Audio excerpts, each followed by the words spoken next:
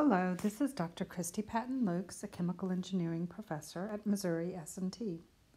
In this video lecture, we're going to be looking at an example with energy balances on a reactor. And our goal is that you will, by the end, also be able to solve energy balances with a reaction and a temperature change. In this example, ethyl acetate is synthesized from ethanol and acetic acid by the liquid phase esterification reaction shown here. The feed to the reactor will contain 100 moles per minute of ethanol and 100 moles per minute of acetic acid at 25 degrees C and 1 bar. The product stream will be at 50 degrees C and 1 bar, and it will contain 13.7 moles per minute of both ethanol and acetic acid and 86.3 moles per minute of ethyl acetate and water. And you could have calculated that last bit from a material balance given the extent of reaction or the quantity of any one of those products.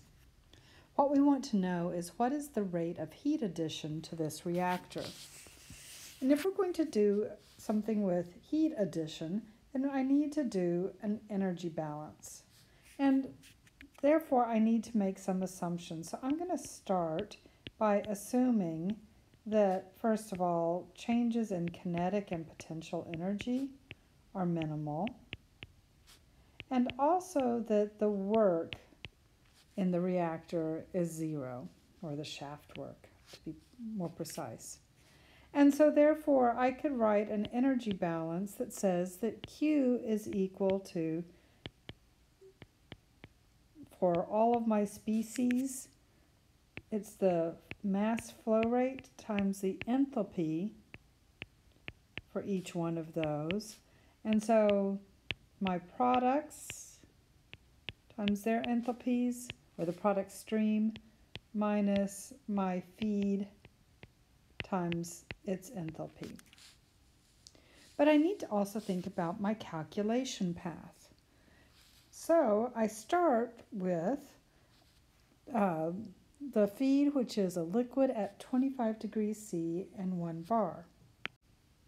When working with reactions, it's helpful then to consider that I break apart all of my reactants.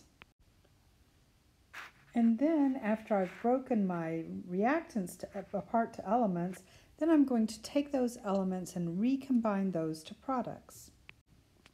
And then the final step in my calculation path would be to then heat the stuff, this final product, to the final conditions, final temperature and pressure. Now if I do that, then my enthalpy changes at each step. This first one, this is going to be my heats of formation, or the negative heat of formation of all of my reactants, my feed. This is going to be my positive heat of formation of my products. And this can be done by integrating C sub P dt. This step here is also the same as the heat of reaction. And I've done all of this at the standard set state.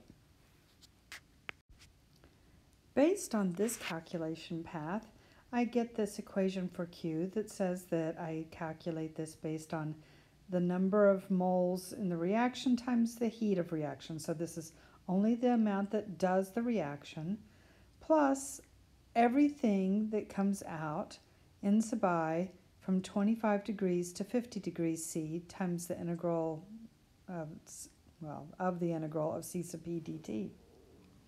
Now, which of these two do I want to use?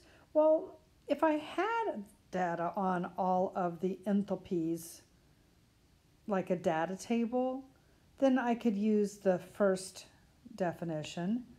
But given that what I have is information to get heats of reaction and C sub P data, typically the second equation is going to be easier to use.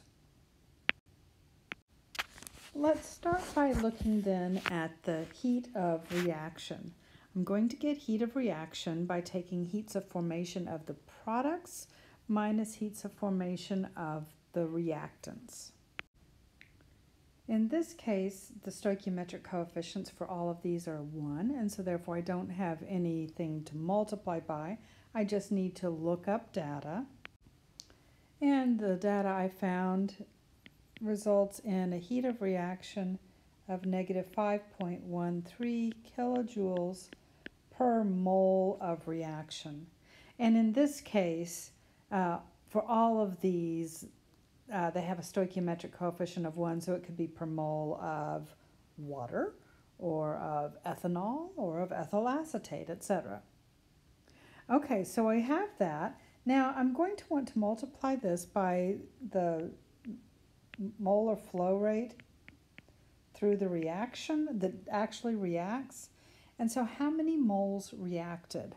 I brought 100 moles in, but I have 13.7 moles that are still unreacted of my feed. So therefore only 86.3 moles per minute react. The next thing that I'm going to need is I'm going to need to be able to do the integrals of C sub P dt for each species. So I need C sub P data.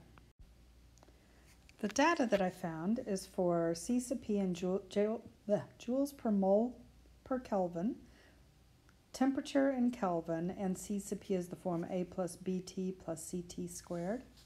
And so therefore what I'm going to need to do is calculate the sum for all of my components. N sub I integral from 25 plus 273, need these in Kelvin, to 50 plus 273, A plus BT plus CT squared dt. Now that's going to be in joules per mole Kelvin. N sub I will be in moles per minute. T is going to be in kelvins, so I'll end up with joules per minute, and I want kilojoules to be able to add it with the previous result. So therefore I'm going to divide by 1,000, and this will give me units of kilojoules per minute. I will take this answer and add it to the previous result. This answer, if you follow it through, is 618.5 kilojoules per minute. And therefore Q is equal to negative 5.13 times 86.3 reaction moles plus 618.5, or 175.8 kilojoules per minute. This concludes this example. Thank you very much for your time.